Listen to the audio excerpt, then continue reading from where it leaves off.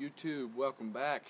Today on Kung Fu Science, I'm going to be talking to you about Bruce Lee's fighting stance. The strong, dominant hand forward. Is it good or is it bad? Alright, well, I'm just going to jump straight into it. I'm just going to share my opinion on it, and, the point of martial arts in general is to explore yourself and to develop your own understandings. That's kind of what Bruce Lee did. He used the fencing stance, and this is long range we're talking about. So, most of his stance was out. It was long. He had his legs spread, weight transferring back and forward. Right? Wham! And he put his strong stuff frontwards. The reason he put his strong hand forward is because he felt that having your power hand in the front to jab, to strike, would really throw your opponent off with the front hand. The arm that's coming forward the most being really super powerful and super quick would really mess with people mentally. And also, if you can knock somebody out with your first strike, BAM! That's it. That's all you need. And I understand that. Same with the kicks. Same with the hand.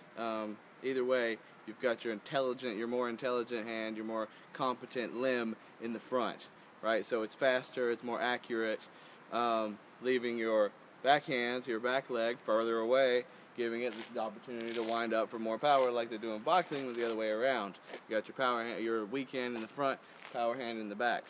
Now, what do I think about this? For me, having the power hand in the back makes more sense. Personally, I feel that having your weak hand forward forces you to use it more. Your jab and your lead hand is how you set up everything for your backhand, right?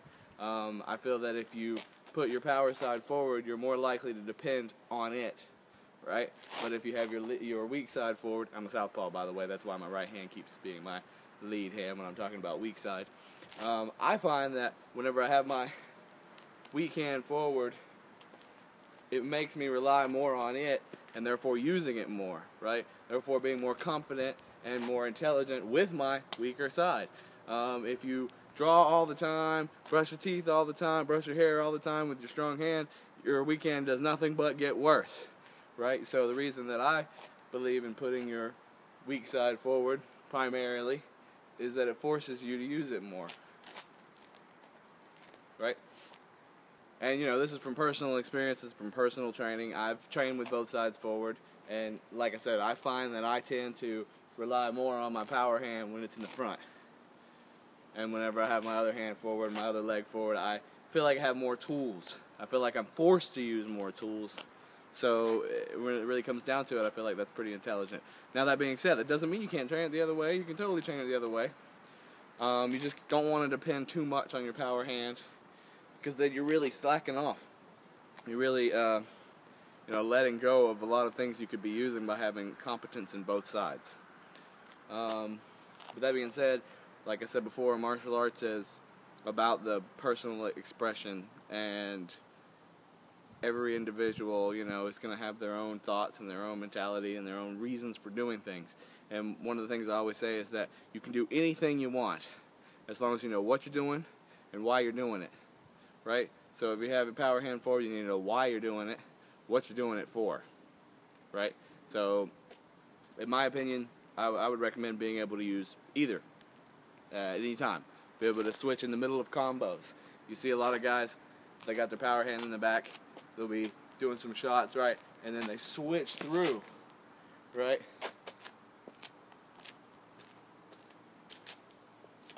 You got your power hand in the back, switch through. Same with the kick, right? You can set it up with a kick.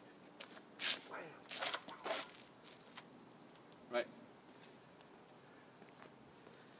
In this video, I'm not trying to show any skills or anything. I mean, you can watch my other videos for that. I'm just moving my body. I'm just showing you what I mean. One of the things about Wing Chun is that it forces you to be ambidextrous. It kind of forces you to use both hands when you attack.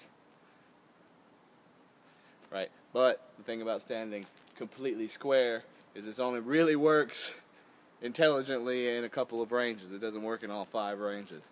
It's like a kick range. I mean, if I stand this way in kick range, my kicks are a lot shorter than if I stand this way in kick range. Right? Quite a bit shorter, I think.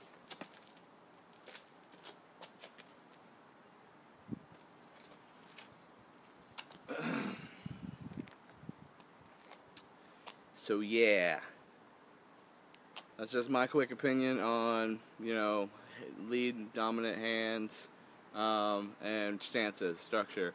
Like I said before, like I said a minute ago, I think you should be able to switch mid-combo between the two. I think it might be a good idea to start with weak hand forward, because that requires you to work it out more, requires you to get better with your weak hands. But you do what you want to do. You know, you do it however you want.